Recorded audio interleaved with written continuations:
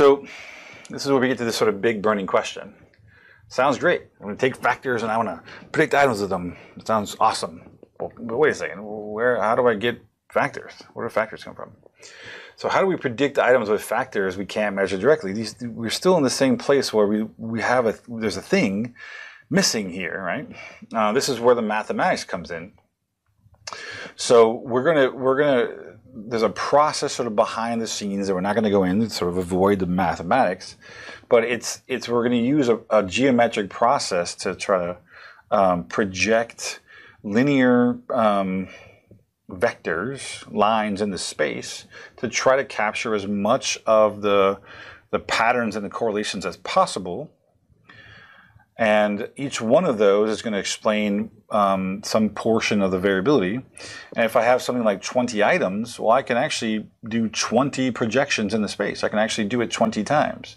It's just if I do it 20 times with 20 items, well, that's pretty boring. Right? It's not very interesting. If I try to explain 20 things with 20 things, well, I've missed out on one of the main goals of factor analysis, which is data reduction. I haven't reduced anything. I'm just replicating it with a different set of things. So the very long story short here is we use a mathematical procedure to piece together, I call them super variables, these sort of projections, these vectors in the space that we use as a proxy or a fill-in or the stand-in for the factor themselves. So we don't have factors, but let's actually use some mathematics and be smart about it, actually project things in space, see what we can do mathematically to create stand-ins for, think about stand-ins like, when actors have stand-ins and they're doing lighting, people just stand there and they do lighting. Same kind of thing. These aren't really the factors, but we're going to use them in place of the factors so that we can see, well, how much variability really is explained by this thing. If it's explaining quite a bit of variability, well, it probably corresponds to the factor. And because we have established this thing as a projection in space, we can also then correlate each item with that projection and get the loadings. We can actually compute loadings and things by looking at how much each item relates to this linear projection in space, and be able to piece together lots of components that we need to try to build this up. So we're going to use these projections in the space to stand in place of the factors we're looking for and see if they work and see how well they work, or how many of these things do I need to really explain this. And then if we actually can find these stand-ins that work pretty well, we can get them pretty close to the factors, we then can understand how well each items actually relate to those things and how items go together and which items load on which of these, and we can start to sort of make decisions about how items work together in these types of more complex scales. You can think about taking a correlation matrix or something, a bunch of correlations, and think about applying them out into space, and sort of where they would all sort of create different lines out in space, being all over the place, right? It's hard to picture because anything more than like 3 of them goes beyond our sort of ability to picture them. What this process does is it thinks about the correlation in this sort of geometric space, and it starts to project linear projections out through that space to try to capture as much variance of the items in space as possible. So we're basically using something like a very complicated form of regression to project these sort of lines in the space. So if you had, if you think about 3-dimensionally, if you had something like a football or something, this is a paper towel roll, okay? So imagine, again, this is, to think about this in sort of 3 dimensions, if you have points that are sort of lining up in 3 dimensions, right? So you have 3. Let's say you have 3 items, 3 correlations, right? You're trying to sort of sitting out in space, and I'm trying to project, find some linear combination that goes through this space that's going to explain the most variance. I'm likely going to sort of put it right down the center, right? So if I put it right down the middle, imagine. I don't have anything long enough, but imagine you have a progression that's going right through the middle of this space. That's going to be sort of the best linear combination that's going to go through the space to try to explain most of the variances around these points out in space. The problem is once you get beyond just 3 dimensions, we can't even picture it. But mathematically, it's still possible to do 15 dimensions or whatever. It's going to do it. The problem is the more dimensions you have, the more you can actually project out into space.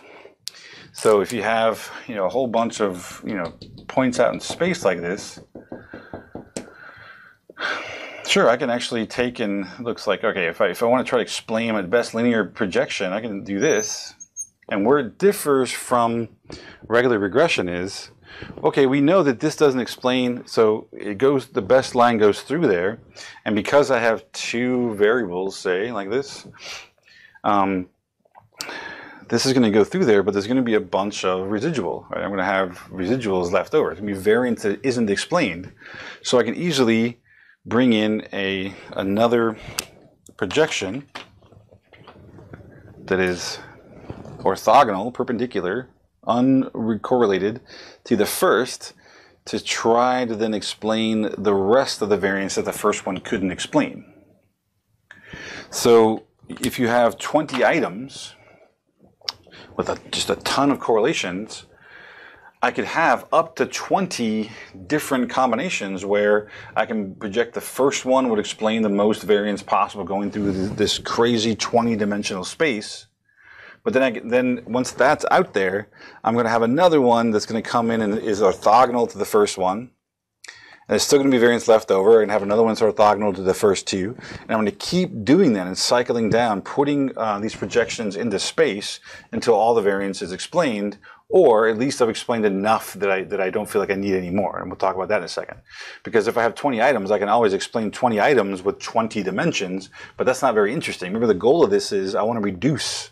I want to take this large correlation matrix and I want to reduce it down, explain it with less than 20 dimensions, right? So, but I can continue doing this. And this process, this thing that I'm talking about, and I'm talking about in very generic terms, is this. It's called. It's either you can see it called singular value decomposition, singular value decomposition, value, not veil, value decomposition.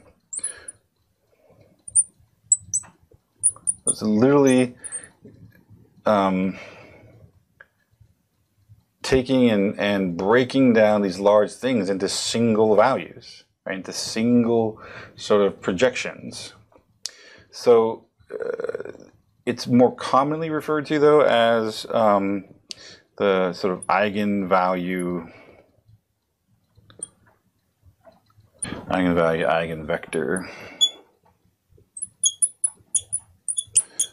Okay, so what's a vector? A vector is a projection into space. So these vectors are being projected out into space. So what's the eigenvalue? Well, as this thing gets projected into space, it can tell me then how much sort of variance was actually explained by the vector. And that amount of variance that's explained is the eigenvalue. It's also the singular value sort of written about here, these sort of variance components that we get from this thing. So what this does is it breaks every matrix down into 2 parts, vectors and values. The vector is this sort of projection into space. The value is then how much how good a job that projection did at trying to capture the variance. All right, this is all we're going to talk about this. I just want to put it out there. It's there. You can do with it what you like, but I'm not going to spend a whole lot of time talking about this. This is sort of the mathematics behind it. We're going to treat this from this point forward, okay? This is our, this is sort of magic. We're just going to assume that this happens, and that's it. Okay, so in the background, the mathematics of this is sort of occurring, and then we're going to look at sort of the aftermath. Once this happens, what do we then do with it to sort of decide how this all works? The main thing is, though, each of these projections, this projection into space, this eigenvector, so this is going to be a proxy. It's going to be a stand-in. I wrote that wrong, bad, please too. This is going to be a stand-in for us. So it's going to stand in for the vector. That sounds strange, but we're going to create this sort of mathematical projection into space And we're going to allow this thing to sort of proxy for each of the factors that we want. All right, so we're basically creating these mathematical factors, and we're going to use those to then decide how each item that relates to it. And you're going to use this as a stand-in for the thing we're trying to measure. So instead of using some like total score composite like we do with classical test theory, we're actually going to use these mathematical vectors to stand in for each of the factors we're trying to measure. And if it comes back and tells us, well, we only really need one vector to explain all the variance, well, then we probably have a unidimensional model, and we can just base everything off that. If it comes back and tells us we have three, well, it looks like we probably have three different factors that we have to sort of look at how each of those factors relate to the items. So it's a way for us to try to figure out how many things, vectors, factors, we need to try to explain all the variance we have, all the different correlations we have in our data. But again, this is going to happen, and it's going to be like magic. It's in the background. It isn't, but this is like our like black box. We're going to put stuff into it. It's going to give it back to us, and then we're going to interpret what that is. All right. So you're going to put a correlation matrix into this process, and out of that is going to come information we use for doing the factor analysis. Okay, so factors come from this geometric decomposition, this eigenvalue, eigenvector decomposition. A correlation matrix is then broken down into smaller chunks, where each chunk is a projection into a cluster of data points. These are the eigenvectors. And then each vector is created to explain the maximum amount of correlation matrix, and the amount of variability explained then is the eigenvalue. The eigenvector is the actual projection, this mathematical linear projection into space. The eigenvalue then is the amount of variance that eigenvector explains, and we can actually then look at that eigenvalue to judge the quality of each vector. Is it actually explaining enough variance to be worth keeping as a factor, to be worth using as a factor in our theory about these sort of items? Okay. Factors come, it's from this geometric decomposition. Each eigenvector is created to maximize the relationship among the variables. It's trying to figure out a way to get the most commonality for each item. And what we're going to do is we're going to let each vector sort of stand in for the factor we're trying to identify, and then see how much each item then relates to it, and we can judge whether or not it's actually a good factor, a bad factor, and whether the items actually relate to each other or not. We can actually use that then to retool the scale to make decisions about stuff based on how it actually all sort of holds together. Right? Great. So again, we're not going to talk a whole lot about that. So there's this magic that occurs, the mathematical magic. Things get projected in space. We look at how well they actually explain the relationships among items, and we let those mathematical projections sort of stand in for the factors we're trying to identify, and then we start looking at how the items relate to the factors and other stuff based on these sort of eigenvectors. That's it. Now let's talk about the other stuff. So what you're going to get when you do a factor analysis, you're going to start off with something called an observed correlation matrix, which is not very fancy. It just means it's a correlation matrix that you start off with. You have a bunch of items, you correlate them, and that's your observed correlation matrix. Right? This is just the correlation matrix between them. Then you're going to get a reproduced correlation matrix. So when you actually do the factor model, you actually run the factor analysis, it does the eigenvalue, eigenvector decomposition, and all this other stuff, mathematics behind it. It's going to spit back to you a reproduced correlation matrix that are based on the factor model, based on some of the decisions you made, like how many factors are there and other stuff we'll talk about in a second. So it's going to reproduce it. You're going to put a correlation matrix in, you're going to get a correlation matrix out. They're likely to be a little bit different. You can subtract them and get what's called a residual correlation matrix. This is the difference between the observed and reproduced matrices. If you have 20 items and you extract 20 factors, your observed and reproduced will be exactly the same because you've explained 20 things with 20 things. However, if you decide to only extract or only keep 3 factors, 20 items, you keep 3 factors, your reproduced matrix is likely not to recover all of the original, because you're trying to explain 20 things with 3 things, 3 factors, right? So you can actually see then the residual correlation matrix will likely have some values in it. The residual is actually going to have some non-zero numbers. You can start to see where your decision to keep the factors that you did, where they don't work and where they do work. Because any place where this is 0, it means you completely reproduced the original matrix. Any place where it's not 0 means that there's some difference between your observed and reproduced. All right. So I've used the term extraction before, but it really is just, the term extraction really refers to, let's use this eigenvalue, eigenvector decomposition, and then decide whether we're going to do principal components analysis, which is one method, or factor analysis. So there's these 2 different approaches, 2 different extraction methods, along with the number of factors you're going to extract. So when people talk about extraction, it talks about how you are extracting, whether it's principal components or some form of factor analysis. And there are a bunch. So you're going to decide on the method of extraction. There are like dozens of them. Most of them are factor analytic. There's like maximum likelihood factor analysis. There's what's called principal axis factoring. There's alpha factoring, image factoring. There's a bunch of them. Principal components is just one choice amongst many, and it comes down again to, this is more atheoretical and more descriptive, and that's likely because this one, trying not to go in too technical, this is sort of like a one-off, right? It does what it does sort of one time and gives you an answer. Right, so it looks at the correlation matrix, looks at the factors, it figures out what it is, you decide some things, spits back to you loadings and things, and that's it. This one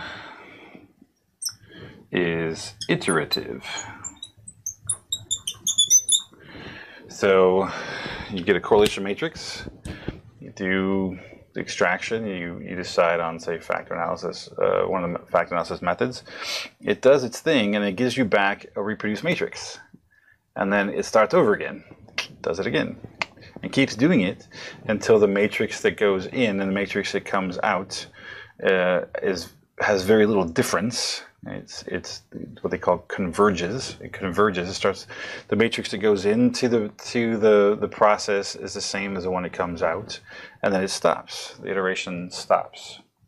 Usually you'll get somewhere between like 5 and 30 sort of iterations as it's trying to figure things out. It's trying to hone in on the right vectors to sort of align everything together and all that stuff. It's trying to figure all that stuff out. So this is why this one tends to be a little bit more theoretically driven, or people like the answers to this a little bit more. This one tends to overestimate everything because it is just a one-off, where this one tends to get a little bit closer to the real values and things like simulations. This one's just easier often to do, which is why you see people do it when they probably should be doing this instead. Anyway, so along with how to extract, the method, you also are going to decide on the number of factors to extract, and there's a number of reasons why you would do that. You either have some theoretical reason, like, oh, I think I designed the scale to have 3 subscales, so you might want to then extract 3. But there are other methods, other choices. The default in a lot of programs is to extract any factor that has an eigenvalue over 1. For instance, so if you extract a factor in a model, its corresponding eigenvalue is over 1 unit. It's over 1. Then you would keep that factor. That's the sort of the default in a lot of programs. So then we have things like loadings. Well, loading is a measure of the relationship between, it's basically analogous to a correlation between each item and the factor. It's those size in the common factor model. Again, usually they're denoted by A's. It's usually often it's called the A matrix, the loading matrix. If you're looking at the matrices in a program like SPSS or something. or SAS or R. They're oftentimes denoted as the A matrix. So here's what I'm sort of talking about this stuff. This is sort of the process of how this all goes down. So when you're doing a factor analysis, like when you're trying to think, well, what's the point? How is this really back to measurement? How is this a sort of related to everything that we're talking about here? So you're going to start off. You're going to have a data matrix. Okay, so you're gonna collect data on some scale. The scale is going to be this sort of 1 to k variables. These are the responses to the items on the scale. So like the CESD, this is each. You're going to have one column for each item on the CESD, and then you're going to have a bunch of subjects, 1 to n. Right? You're going to have n subjects, so you're going to have the subjects' responses here. So subject number 1 is going to have their responses for all the items across there, and subject 2, 3, 4, all the way down. That's your data matrix. You're going to take the data matrix and you're going to correlate the items. So I'm going to correlate item 1 through k and create a correlation matrix. So this is my correlation matrix. So it's now 1 to k here, and it's also 1 to k there. So it's a k by k square matrix of all the correlations between all of our items. This is then this is basically the real data.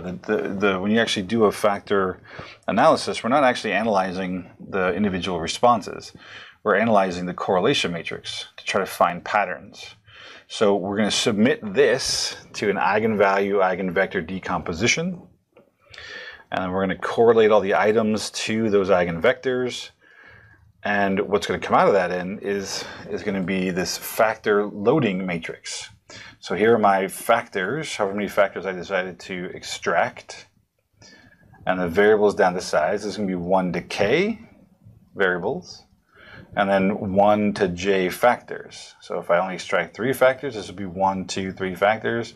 But if I had 10 items, it would still be 10 items all the way down. It tells me how each item relates to each factor. So these are all the loadings. These are all those size in the pictures from before. And then if I take my loading matrix, these are all my size, the loadings, the correlations between the factors and the items.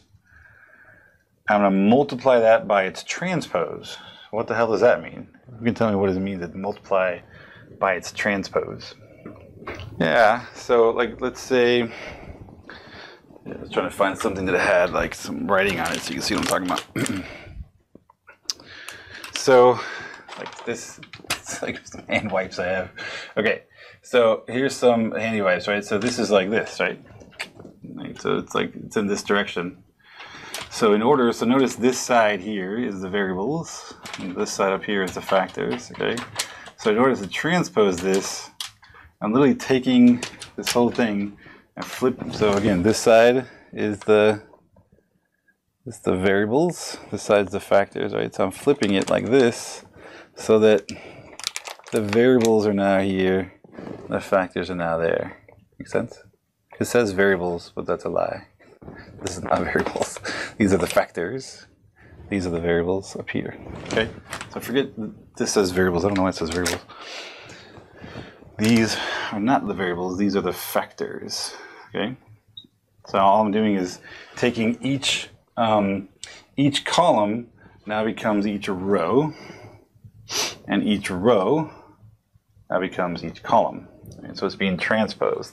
So if I take the factor loading matrix and I multiply it by its transpose, I'm now going to get the reproduced correlation matrix. Okay, so think about that for a second. So if I have 1 to k variables, so my correlation matrix is 1 to k by 1 to k. So if I have variables that go 1 to k, and multiply it by these on this side where the columns go 1 to k.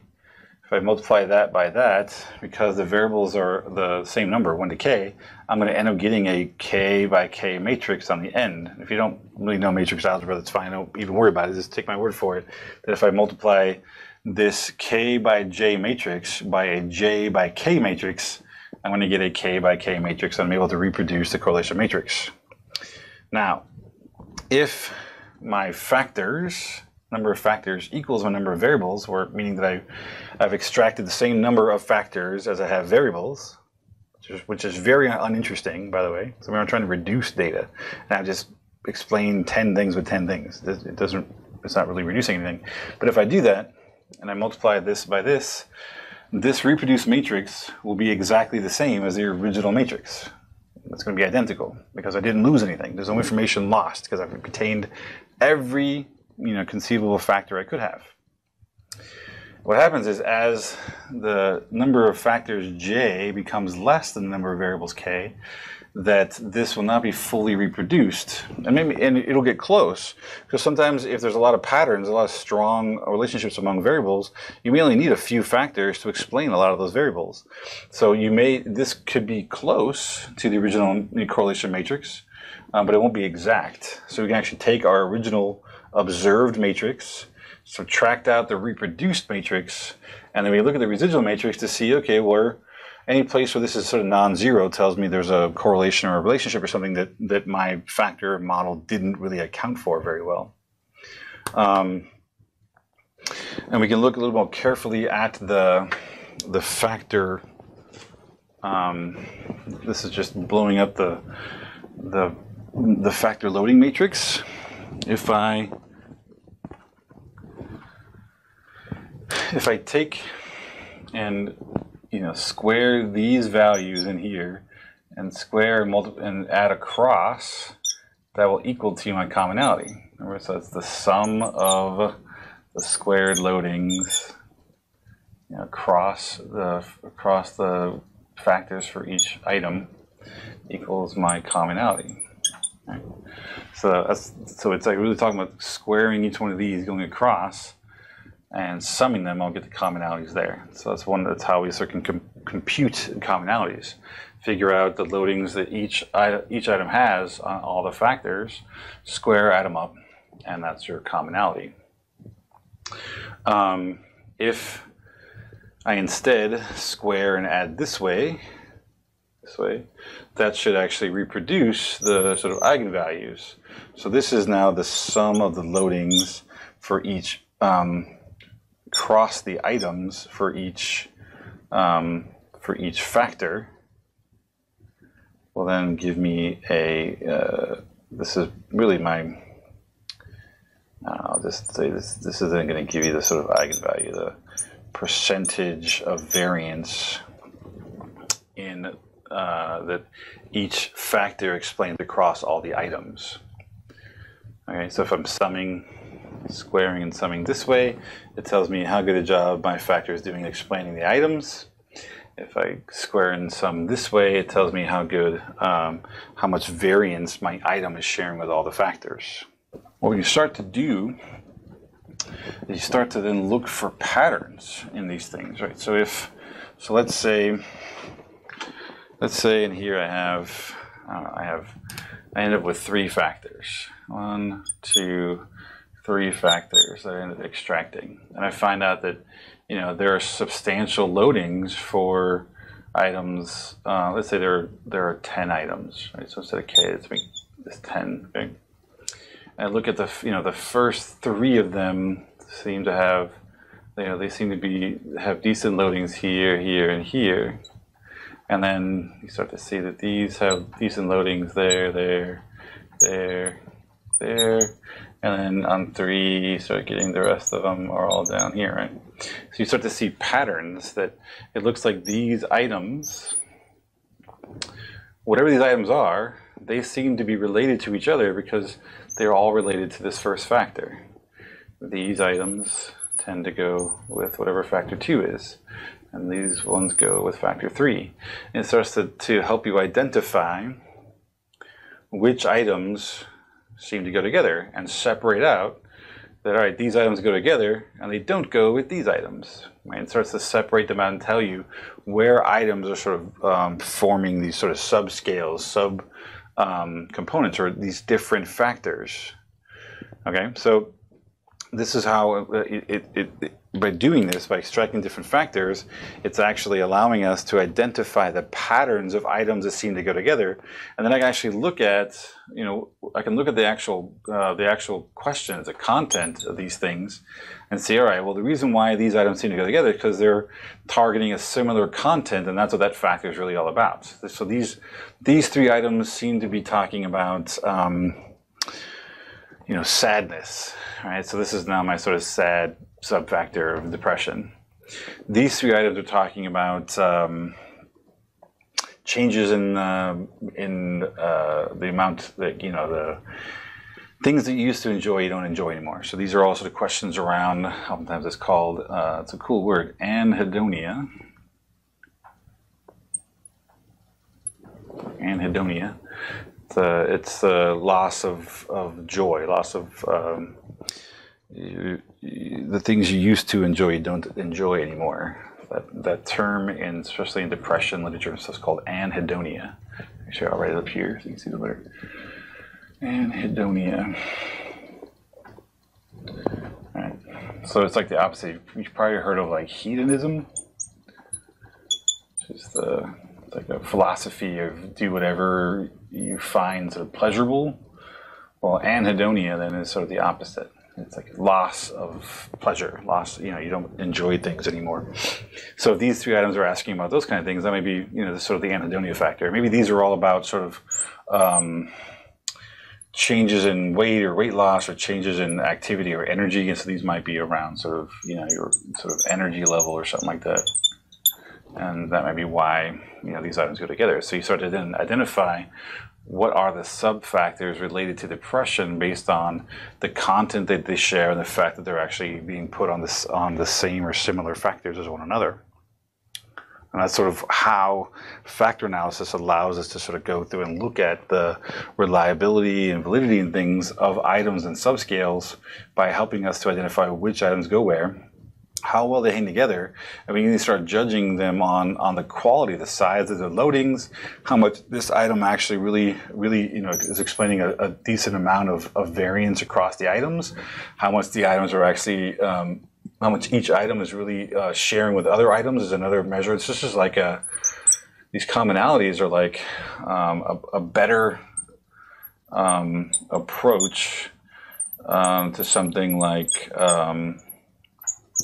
to Chromevox, right? It's like it's getting the same idea as a Chromevox alpha. Like, well, how good is this item at sharing variance with other items? It's just doing it in a bit more sophisticated way than Chromevox alpha does.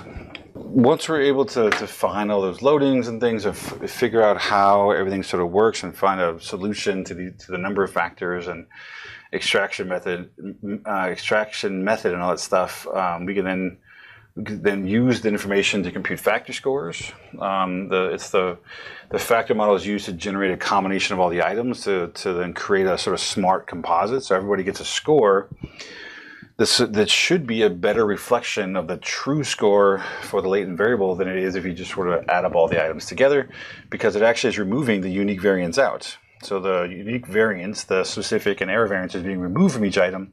So what you're combining together is just the part of the item that is related to the fact that you're trying to measure, right? So it's looking at only the common variance, and that's what's being added up to create the composite, which we call a factor score. And then sometimes if you look at output from a factor analysis, you get something called a factor coefficient matrix, which is these are just the coefficients that are used to create the factor scores. They're made from the loadings, but they're a little different. So it's just, these are how you're actually able to combine items together to create the factor scores. And then the other thing that we started talking about a second ago, I mentioned it and I sort of went away, and let's go back to it a second. There's so the two pieces often when it comes to the two steps are extraction and then rotation. The problem with using eigenvector deconstruction is that it's purely mathematical. It just sends things off into space, and everything is kept orthogonal. So again, the first rejection goes out in space, the next one comes in and it has to be perpendicular. It's kept completely uncorrelated with one another.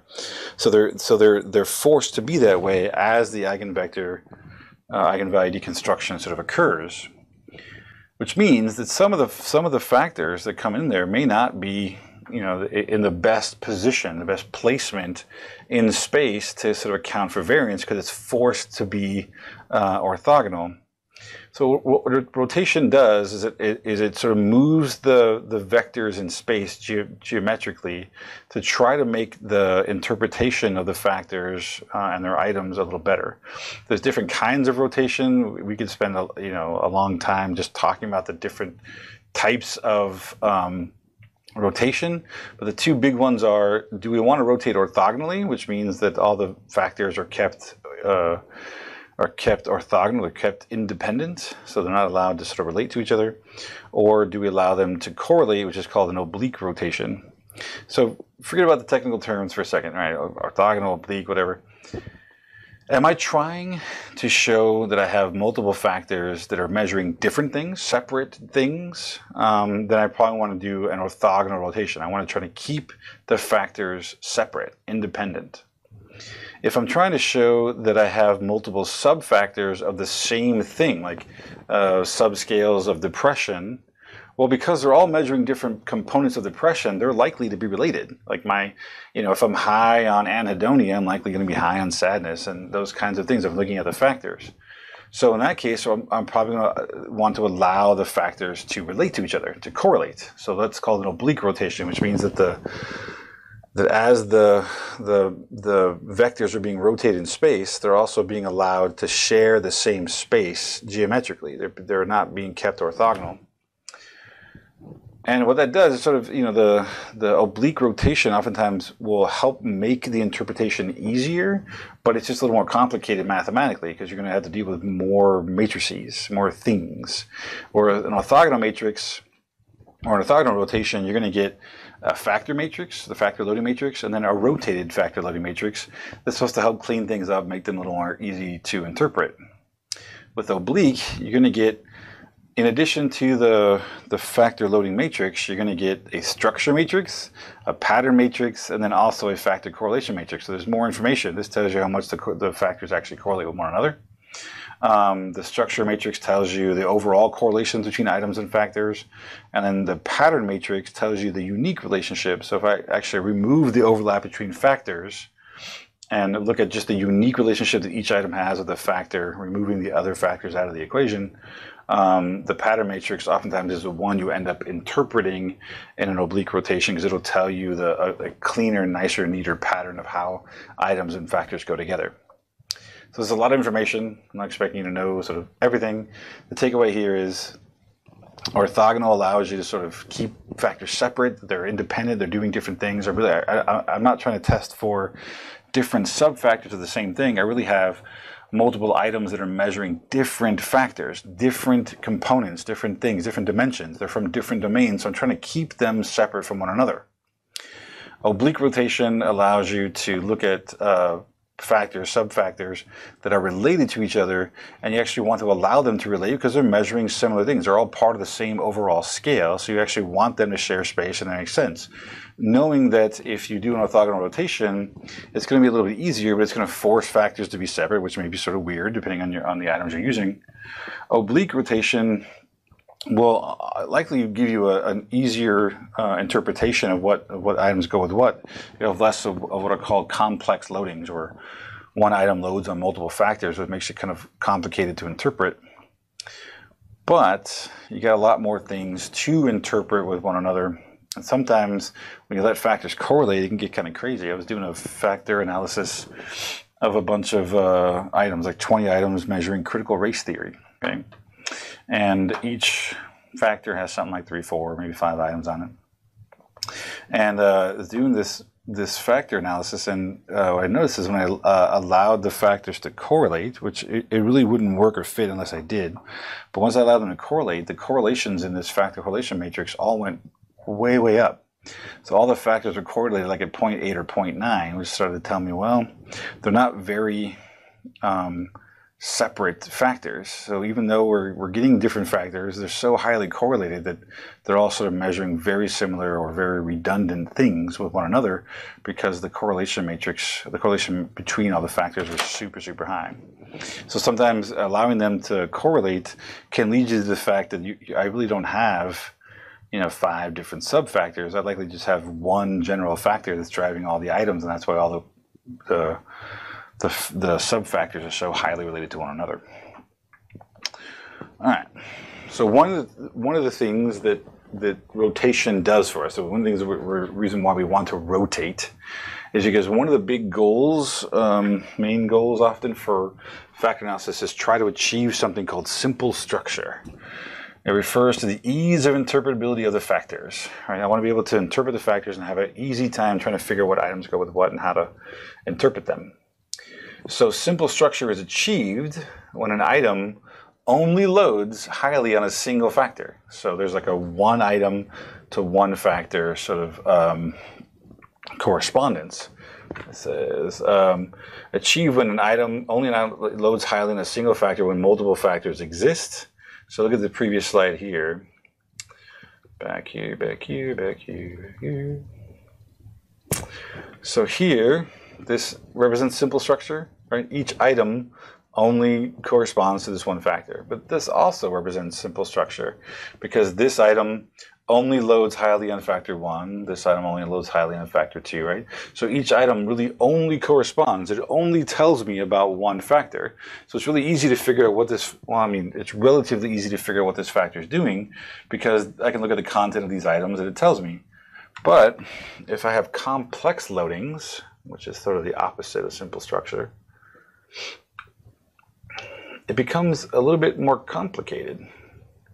All right, so here's simple structure on this side. Here's a complex loading. So item 3 here is highly related to factor 2 and factor 1.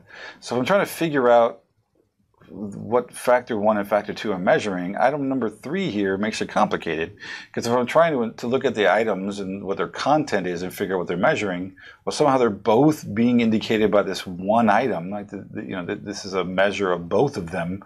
So somehow they are sharing whatever this is, and that makes it more complicated, more difficult to interpret the factors, because they are sharing the same items. So this is typically the goal. We want things to be simple structure. Each item only loads on a single factor. Now, when I say loads, I mean loads highly. I'm not even going to get into that, but it has a substantial loading on only one factor. Because the way exploratory factor analysis goes, all the items technically load on both factors, but it could be that the loadings between, say, F1 and X4, it's there, but it's close to 0. It's a negligible number, so we tend to leave it out of the diagrams because it's not a substantial loading. Well, we don't have enough time to go into all this stuff. There's lots of things we could be talking about. I could probably spend most of the session just talking about factor analysis. So I'm trying not to do. So just some differences here. I mentioned this before. The reason why I talk about PCA, principal components analysis, being more descriptive, it actually drives me a little bit nuts when I see like publications out there trying to look at scales and they use principal components analysis, which in and of itself is fine, but then they'll replicate their findings or somebody else will go through and test the same scale and they'll also use principal components analysis. There was one paper that a colleague of mine, a grad student, sort of put out a couple of years ago, looking at I think it was a motion regulation scale, and it had been tested something like 10, 12 times in different countries, like different translations and all kinds of stuff, and just like 10 of the 12 of those all had used principal components analysis to test it. They never went forward and actually used factor analysis or confirmatory factor analysis or something else to test it. And I thought it was just nuts. They just kept using the same descriptive method. So all right, so some differences. Factor analysis produces factors, and principal components analysis produces components. It seems sort of lame, but that's what it is. We call what comes out of factor analysis, there are factors, and what comes out of principal components analysis are components. We hypothesize that factors are causing the variables. So my depression My level of depression is what is driving my response to the items. Okay. Components are just aggregates. So components are saying, look, here's a bunch of items that seem to be together.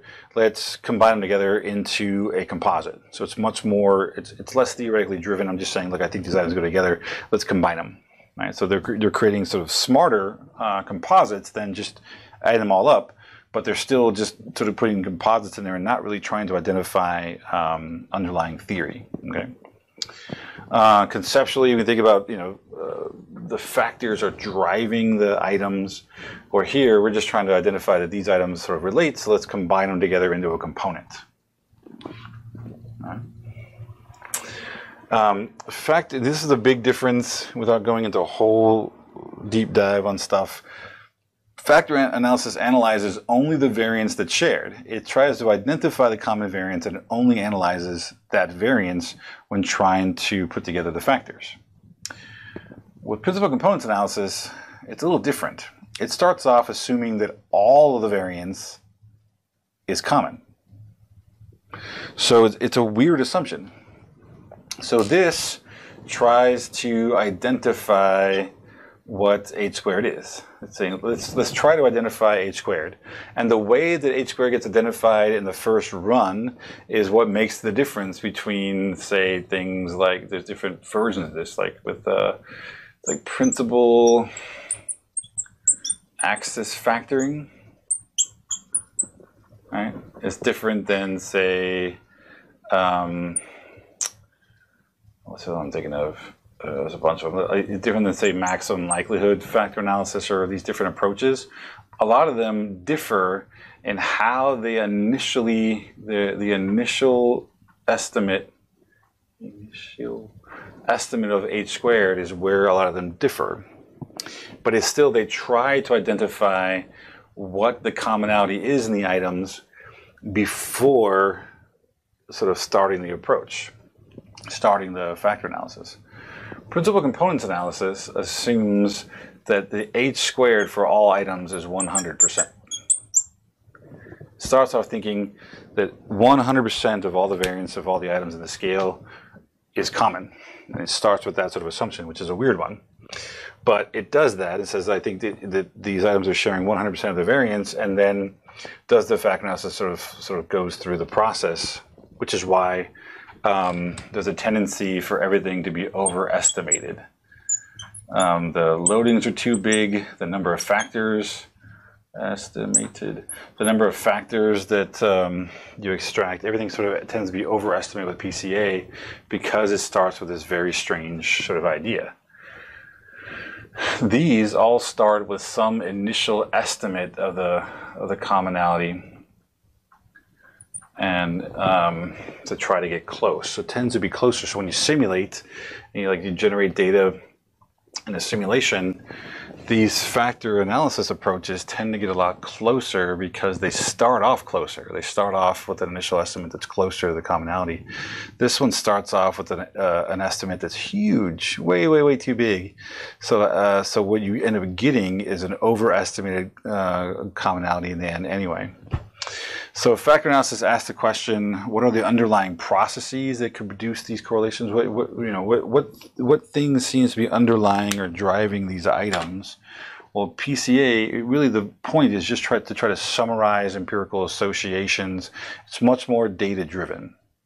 And again, this is also a one-time through approach. Factor analysis sort of iterates through and tries to find a converged set of values. Tries to find loadings that leads to a stable, converged sort of reproduce correlation matrix, and only then does it actually then converge and give you a final model. This one just does it one time through and doesn't bother to check. The way this works and how this works is that when you actually go to do the factor analysis in PCA, the correlation matrix actually looks like a regular correlation matrix that has ones down the diagonal. If you go back to that math anxiety scale, the diagonal of it was all ones. So it puts ones in there, and what it does is it actually indicates to the eigenvalue, eigenvector deconstruction that it's going to use 100% of each of the items to sort of start. With factor analysis, it puts in the diagonals, it puts some estimate of the commonality in instead of 1. So it indicates to the eigenvalue deconstruction that only some portion of each item's variance is common, and that's how it sort of starts off and sort of iterates through.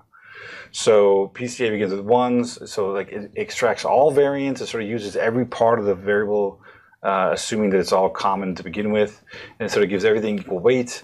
Commonalities are estimated as output of the model. It only comes as an output that you don't estimate to sort of put into the process, and it will often lead to an over-extraction of factors and overestimate of commonalities, and that's sort of the issue, as I mentioned before. Factor analysis tries to begins to try to only use the common variance by using some kind of estimation method. Again, I was talking about there being dozens of different factor analysis approaches. Most of them differ, at least in this one way. There's other ways too, but in this one way, in how they try to initially estimate the commonality. With like for instance, I mentioned principal axis factoring. It's in the diagonals, it puts the, like I mentioned, r squared. It puts the r squared of that item, say item 1, correlated with all the other items, item 2, item 3 to item k. It puts in the squared multiple correlation, oftentimes referred to as the SMC, the squared multiple correlation for each item. It puts that in the diagonal as its estimate and begins there. And so it uses this as a proxy for the commonality to start with, and then sort of iterates through to find a better solution. And it places them in the diagonal of the correlation matrix to start with, and then sort of starts the factor analysis process. It analyzes only the common variance. Outputs are much more realistic, often much smaller than principal components analysis, and usually results in fewer factors and just a simpler, smaller solution than principal components analysis does. Which is why I mentioned that principal components is often used at the beginning. Sometimes in the very beginning, it's useful to over-extract factors to see how many you actually can make work or how many are functional. It's useful sometimes to overestimate things so that you don't leave things out. You don't miss factors that maybe are there. So sometimes at the very beginning, principal components analysis makes sense. Let's extract just slightly too many factors and test them out. All those things sort of make sense when you're exploring and trying to figure out what's going on in the data. But as you know more about it, and as you start to sort of get used to the items and the matrices you're working with, principal components doesn't make as much sense anymore. Anyway, so what else? How many factors should you extract? This is oftentimes this can oftentimes be debatable in terms of what your motivation is. So the first question is, all right, well, how many do you expect? So if you created a scale, you probably created them with a certain number of subscales in mind. So you probably have some kind of expectation for how many subfactors there should be. So start there. Like I said before, one convention is to extract all factors that have an eigenvalue greater than 1. Something called the Kaiser criteria. It's the default in like SPSS and some other programs that when you do a factor analysis, it automatically assumes you want all the factors with eigenvalues greater than 1. Another is to extract all factors with non-negative eigenvalues. That one's a little bit funky because a lot of times you won't even get negatives, but you end up extracting way too many then. But there's another one that says, look at this thing called the scree plot. The reality is you're likely going to try multiple different ways, multiple different extractions, multiple different numbers of factors to try to find one that makes sense, that is a usable interpretation of the items into factors. It's very rare that you're going to do a factor analysis or principal components analysis once and have the final answer you want. Usually you're going to run it and say, okay, what if I had one more factor, or what if I had one fewer factor? What if I tried using principal axis factoring versus principal components? And you try to look at the different outcomes, the different outputs to see which one seems to make the most sense given the items, given the content, given the factors, and given what it is you're trying to do with the items. You're likely to do it multiple times. So try multiple numbers and see what gives the best interpretation. Sometimes it's going to be there's a bit of art to the factor analysis, a bit of subjectivity to it, because you're going to end up sort of playing around with it, sort of figuring out which one seems to work the best, or which one is the one you can sell the easiest, which one is the one that you can convince people that exists. If you're going to write this up in a paper or something. So I mentioned the scree plot. So oftentimes when you're looking at the sort of eigenvalue greater than 1, when you do a factor analysis, say in SPSS, you're going to get a table like this one. It's not a table that I mentioned in the list because it isn't directly related to the factor loading matrix, even though it sort of is. But these are the sort of initial eigenvalues, and I have 12 items, and if I extract all 12 factors, pretty much one per item, you can see that the first factor explains the most amount of variance. The eigenvalue total here is 3.513, and the next one's 3.141. Okay, so these seem to be about about equal. This one then goes down, and then it starts to drop, and then it starts to slowly just sort of cycle down through to very small numbers. And you can see it tells you the percentage of variance it explains. So the first two seem to be explaining quite a bit. The third one, not so much. But we can start to look at, all right, so what if I decide to keep, so here I would have kept the eigenvalue deconstruction, the Kaiser criteria I mentioned before.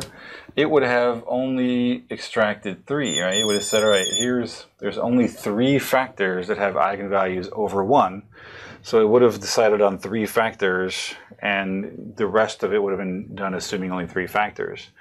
It actually kept 4 because I actually had to choose 4, and I want to show you that when you actually go to extract, meaning when you keep all 4 factors, you can then sum up all the loadings across the items for a factor. And you can actually then get the sort of sum of squared loadings, which is going to be reproducing each of these sort of eigenvalues. But now it's a bit smaller because we're not extracting all the factors. We only extracted 4. So this has gone down a little bit, and then I can actually rotate things around. This is it's the extraction method, but I'm assuming this is probably an orthogonal rotation. It took some variance from the second item and moved it to the third. So it looks like we have, these are remaining above 1, but this fourth one never really gets any better. It gets closer to 1, but it never really goes above 1 as a rule. So it's likely if I went back, even though I tried it, I probably would go back, dump that item, or dump that factor, and maybe go back to looking at just using 3 factors, which is what the Kaiser criteria would have told me to do anyway. So again, there are 12 orthogonal projections in the space to try to explain all of these 12 items and their correlations. But I'm trying to explain all 12 of those with just 3 of them, and to see how good a job I am doing and sort of reduce things down. Do 3 factors actually explain the correlations between items?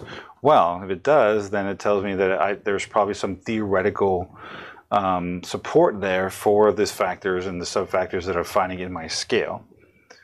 All right, and the last, just a picture of the scree plot. There's another way in which people claim to choose the number of factors, and it's just the idea that if you were to take and draw a line straight, from here that goes through the points, at some point, the values are going to deviate from this line, and anything then above the line you would extract. So this one's obvious, right? So we got this one, that one, this one. So in this case, both the scree plot, and the sort of Kaiser criteria sort of agree. Right?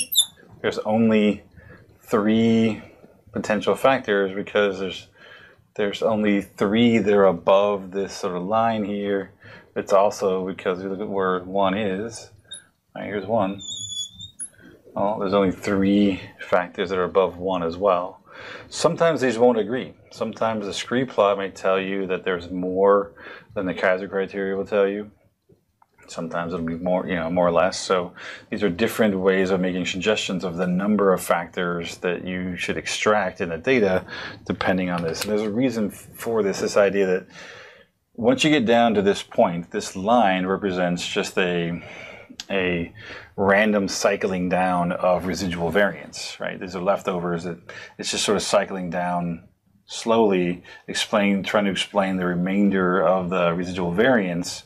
Anything that's above this sort of cycle is really a real factor that's trying to explain variance and not just a random cycling down. So this is what's called scree. Scree it's a weird term because it comes from like cliffs, right? That you have a cliff. At the bottom of the cliff, there's like pebbles and stuff, right? From stuff that's fallen off of this.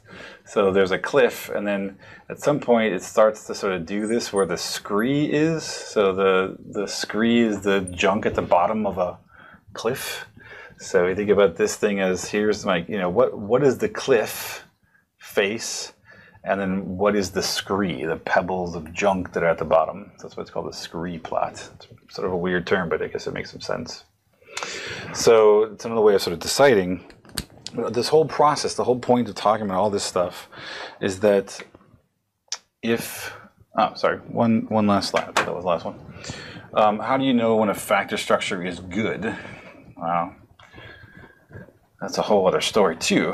It's good when you can explain it, when the items make sense. You're able to interpret them, and they seem to go together in some way that is explainable, is theoretical. And so, if you have useful, explainable factors, then that's probably a good factor structure. When it makes sense and has really simple structure. And when it is the most useful, meaning if you have factors that you can use as predictors of other things or you can use as outcomes, that's probably a pretty good factor structure. How do you interpret factors? Well, that's a good question. This is where practice and just some of the art comes in, because you got to look at the content of the items and start to figure out, what makes these items on the same factor so share, what would cause them to be driven by the same thing? And figuring that out is how you then figure out what the factor is doing. Whatever would drive the items or drive people to respond to items in the same way, then is the factor underlying those items that are sort of sharing space in the same factor. But it's hard because sometimes the items you think will go together don't, and the items that you would think will never go together end up being on the same factor, and it becomes sometimes very difficult to interpret. So that's why it takes some practice, and it takes oftentimes a lot of playing around with the factor and the factor analysis and the factor structure to make things sort of interpretable and sort of useful and make sense. I think that's the last one. Okay, so the whole point of this, factor analysis is one of the primary things that get used to try to show that items are really going together. That if I'm developing a depression inventory, and I want to convince you that it's measuring depression, I got to go beyond Chromebox alpha and show that there's one pattern of covariances. I actually need to show you that these items all share space, that there's commonality, that there's decent loadings for all the items on the factors, that it seems to hold up under this much more complex sort of theoretical model that can be tested by the factor analytic sort of approach. And if I can do that, then it's much easier to convince people that the items are reliable, that they're reliably sort of measuring the same construct. And I can use that sort of smart composite that comes out of the factor scores to then do a better job of testing for validity and relating it to other things, like you compare it to a criterion like a clinical interview, or to compare it to other factors, other measures, and show that I'm getting a correlation. And it's better because if I do it with factor scores on both sides, I have my criteria or my other measure, my other scale I'm trying to measure. If they're both analyzed with factor analysis, I'm able to get rid of the noise, the unique, the specific and error variance out of each item. So when I add them together, all that error has not been compounded together. I'm likely to get a cleaner measure of the correlations between them because they're likely to be a lot more reliable because I got rid of all the noise. So I can actually test reliability in a lot better, smarter way.